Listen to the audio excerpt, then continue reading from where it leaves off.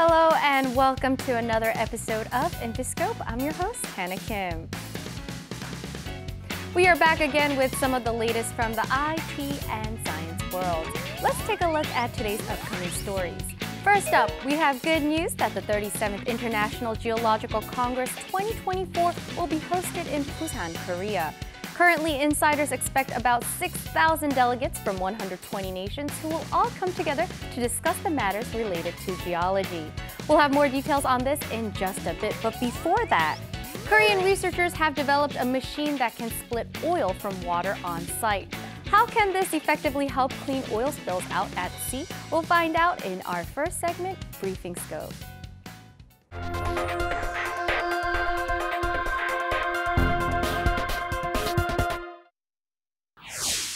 Korean researchers have developed a machine with homegrown technology that can immediately break down and pick up oil at the site of an oil spill. The machine uses nanofilters to split oil from water, and it takes 1 minute to do so in a lab. This machine will not only help minimize damages from oil spills, but also be competitive in the global market. Busan was elected as the host city for the 37th International Geological Congress 2024, defeating the rival city of Berlin, Germany. Busan will promote Busan National Geopark on the global stage and work toward having it join the global geoparks network. A 25-year-old coma patient was exposed to low-intensity focused ultrasound pulsation targeting the brain and regained full consciousness. Researchers from UCLA plan to conduct additional tests stating that they could have stimulated the patient just as he was spontaneously waking up. The infrastructure and technology owned by the Korea Institute of Science and Technology Information will be used to predict climate change by the World Meteorology Organization. Some of the technologies include a collaborative platform that includes 10 web-based services and a testbed. It always makes me happy and very proud when I hear about how Korean technology is being used around the world. We'll keep you updated on how these Korean technologies and infrastructures will be used to predict climate change. But in other news, Korean small and medium-sized companies are also making names for themselves on the global stage. With experience and expertise from abroad, Korean IT experts are giving an extra boost to the Korean tech industry. We'll have more information on that shortly. But first, let's take a look at a story about cooking.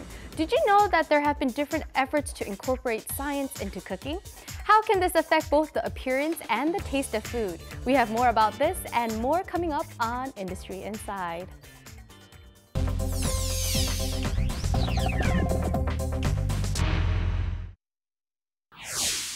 As a yellow juice meets a transparent liquid, it turns into gelatin. Using a syringe, the drops fall like small marbles. The yellow liquid is a mixture of juice, water, and alginic acid found in seaweed, and the transparent liquid is water with calcium chloride. Algin acid and calcium chloride react to create a transparent wall, which keeps the juice from mixing with water.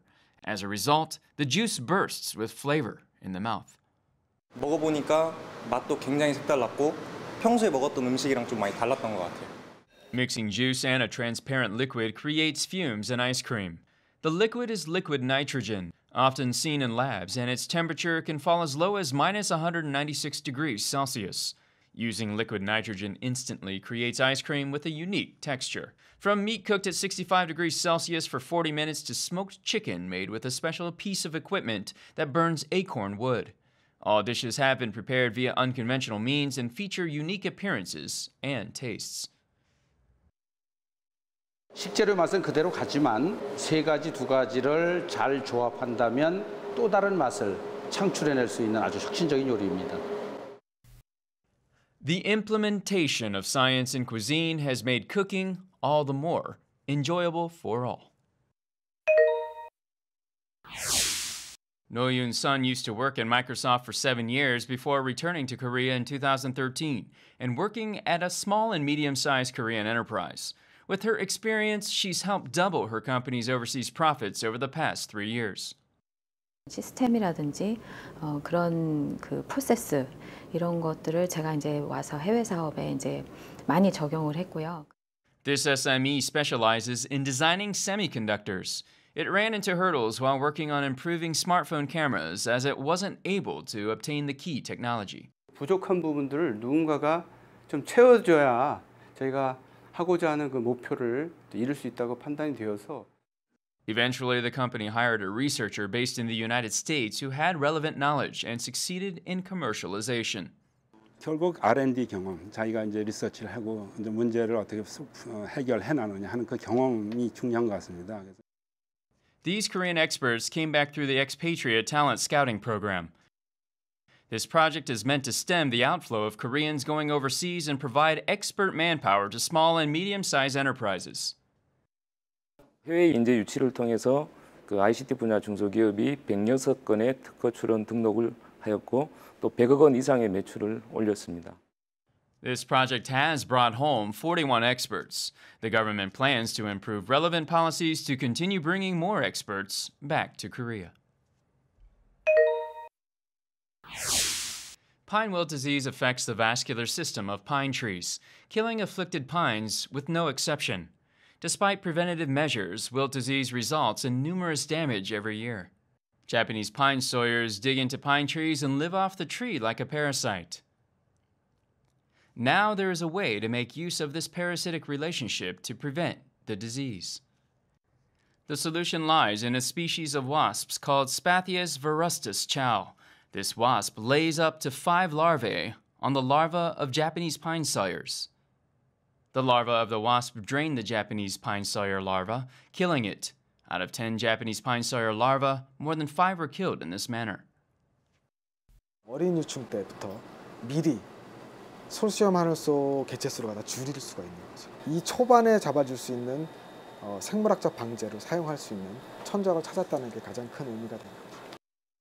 Using these wasps can significantly reduce the deaths of other insects caused by the use of pesticides.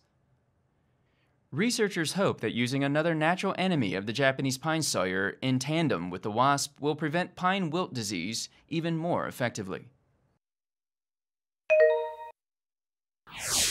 Lucy was discovered in 1974 in Ethiopia. Her remains date as far back as 3.18 million years.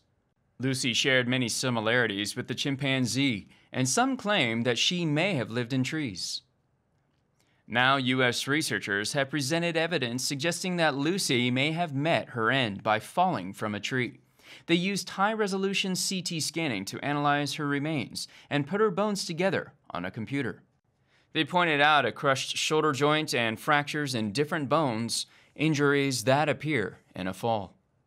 The researchers state that when Lucy fell, her right leg made contact with the ground first, and she instinctively reached out with her hands. Immediately afterwards, her organs and bones were damaged, leading to instant death. Likely, we think, based on the position of the legs and also the arms, that she was conscious when she hit, but because of the severity of the fractures, it's very, I think, likely that she suffered severe internal organ damage. Calculating the force of shock on the bones show that Lucy may have fallen about 14 meters, a height where chimpanzees can be found. However, researchers say it's too early to determine whether Lucy lived in trees, as she may have climbed one to avoid predators. It's interesting to see the history of Lucy and how much human beings have evolved over time. I really wonder how we will physically look like and how our lifestyles will be in the future. I mean, will we even be able to continue living on Earth?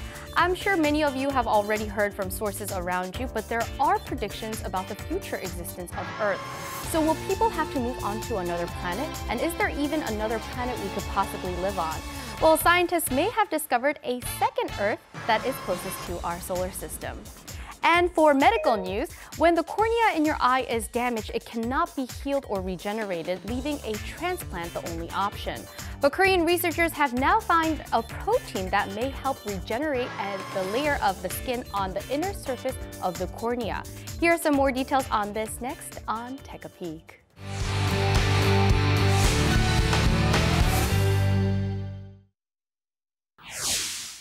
The cornea acts as the lens for our eyes. When the corneal endothelium is damaged, the cornea becomes cloudy and vision drops. sometimes leading to blindness.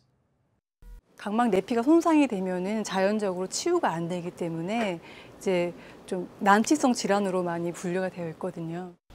In the end, the only way out is a cornea transplant, but there are few donors in Korea, and it is costly to import from abroad.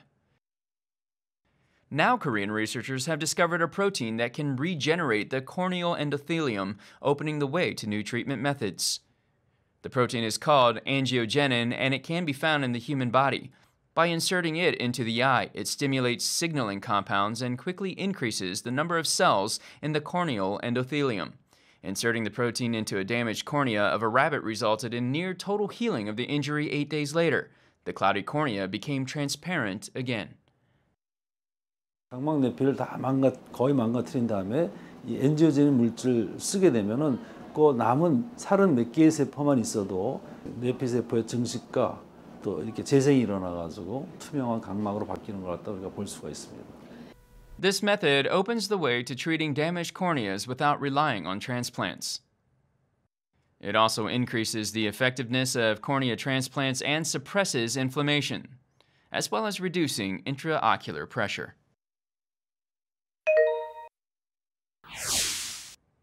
The closest ever second Earth candidate to date has been discovered. According to astronomers, there is a planet orbiting Proxima Centauri, the closest neighbor to our solar system. This planet, designated Proxima b, has astronomers giddy with excitement.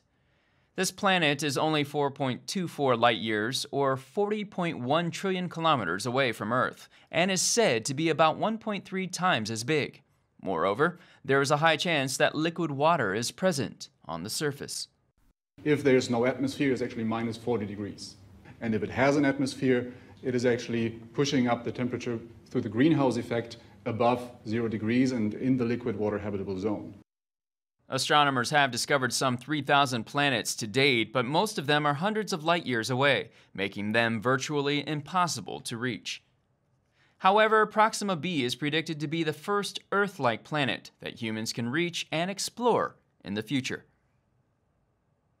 Y el primer paso para contestar esta pregunta de manera no filosófica o religiosa o cosas así, pero de manera factual, basada en datos científicos, es buscar señales de vida en estos planetas.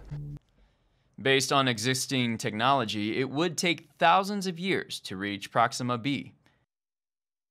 However, scientists and researchers are working on improving space travel, with a focus on creating a small spaceship that can travel at 1/5 the speed of light.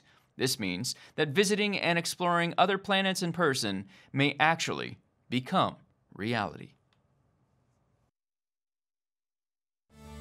Traveling across different countries seems like a lot of work to me, but can you imagine traveling across different planets? Seriously though, who knows, Proxima b may end up being the second Earth in the future. We'll just have to wait and see what happens. Now, today's episode really brought us back and forth in time. We talked about Lucy from millions of years ago and then took a glimpse into future space explorations. And although we have so much more to share, this is the end of today's show. But we will be back again next week with more fun and informative stories. Thank you for watching and have a wonderful day. Goodbye, everyone.